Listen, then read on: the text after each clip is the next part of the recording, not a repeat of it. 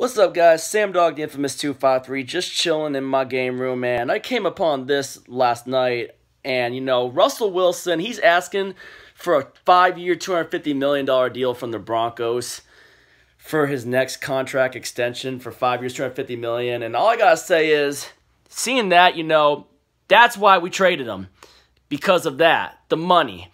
So, in the end of the day, Seahawks won that trade because Russell Wilson, in the end, he's got like maybe 2 or 3 good years left of good quarterback play, and everyone knows he's losing his mobility. So, at the end of the day, it's always all about the money with Russell Wilson, and that was why we shipped him out. So, in the end of the day, we got good draft picks, and we ended up winning this trade. But seriously, do you really think he's worth $250 million, especially with him losing his mobility? Nah. And we made the right move trading him. Sure, it'll be a couple mediocre years.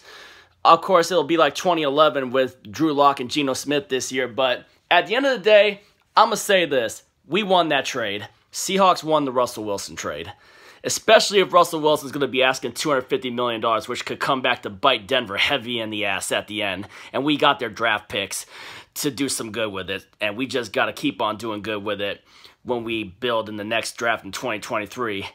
Which will be interesting to see, which if we go for the next franchise quarterback in 2023, which was my feeling when we didn't draft those 3 quarterbacks in the recent draft. So it'll be interesting. We'll see what happens, but we definitely won that trade. If you ain't with it, you ain't infamous, and as always, go Seahawks.